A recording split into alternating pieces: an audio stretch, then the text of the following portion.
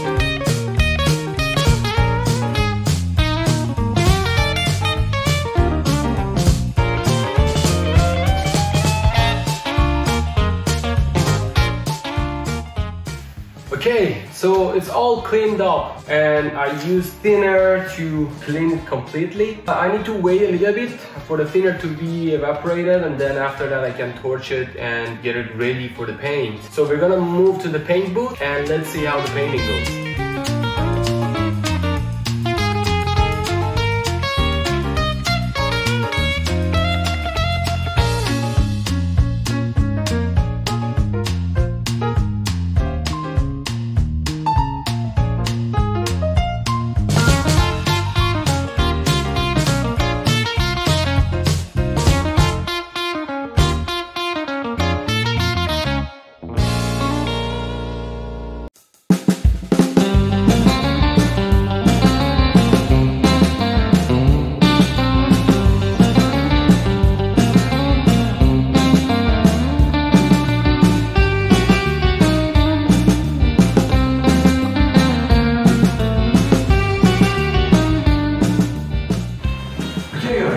Finally we get to the point that we can paint the frame. So I cleaned everything up, I torched it, and now it's time for painting. So I can say that just preparation for this job took about like, I don't know, 2 days or a little more. But painting, it's gonna be really quick. But yeah, it's gonna be really satisfying.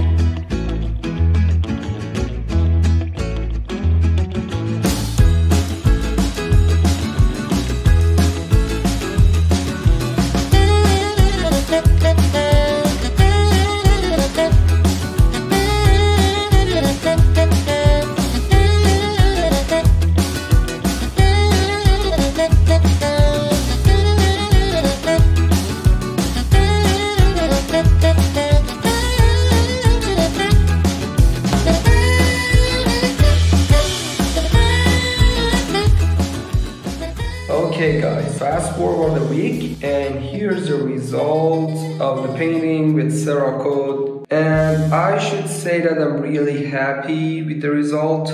Although there are some defects in the paint job, but most of them they go underneath something, so I'm not too worried about that. But overall, I can say that it was a success, and I learned a lot of things, for future paint jobs. This is it for this episode. See you in the next one.